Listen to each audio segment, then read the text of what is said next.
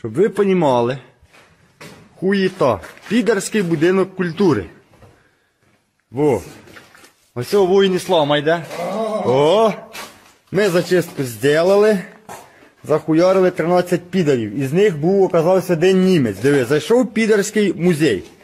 Хуєта. О, а де ми? Суми, ми приїхали звідси, їбанули сюди. Ми зараз де?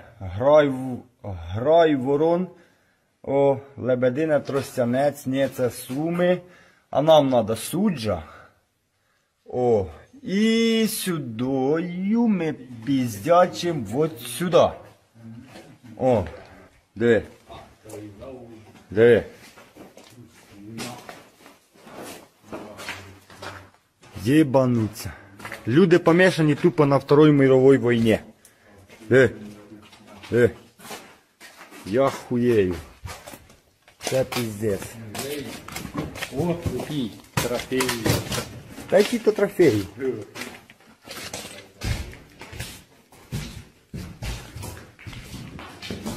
О, диви, де підараси тусувалися.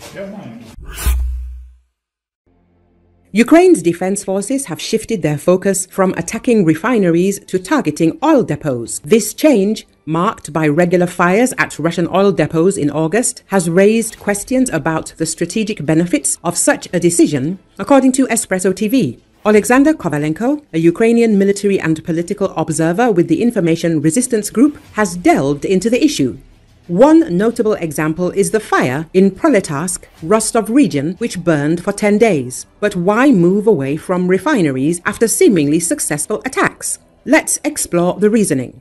Since late 2023, Ukrainian forces have consistently targeted Russian oil refineries, leading to temporary shutdowns and repairs. However, these refineries eventually resumed operations, which isn't surprising.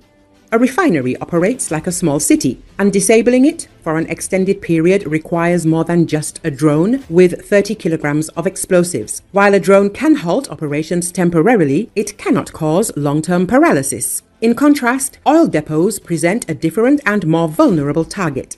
Ukraine now has kamikaze drones with a range of up to 2,500 kilometers, putting numerous Russian oil depots at risk. These depots, numbering in the hundreds and varying in size, operate a substantial number of storage tanks, over 2,550 before the strikes began. The key point is that Russia has a limited number of tanks, and rebuilding or replacing them takes much longer than repairing a refinery after a similar attack. Moreover, these strikes on oil depots are more impactful as the number of tanks decreases with each hit, and the effect is more severe than refinery attacks. The immediate visual impact of an oil depot attack, tanks engulfed in flames and black smoke visible for kilometers, is striking. For Ukrainians, it's a cause for satisfaction, while for the Russians, it's a source of shock, confusion and realization of the authorities' powerlessness. This is just one aspect. There are others worth noting. Firstly, the effectiveness of oil depot attacks lies in their efficiency. Secondly, the impact on the front line is significant. Thirdly, there's the issue of oil production. The critical point here is that if oil production stops at these mostly depleted fields, restoring them would be nearly impossible. Russia's oil fields are in a dire situation. Produce to the last drop, or face collapse. Even when oil prices fell below $30 per barrel, Russian fields continued production at a loss, storing the excess in anticipation of better times.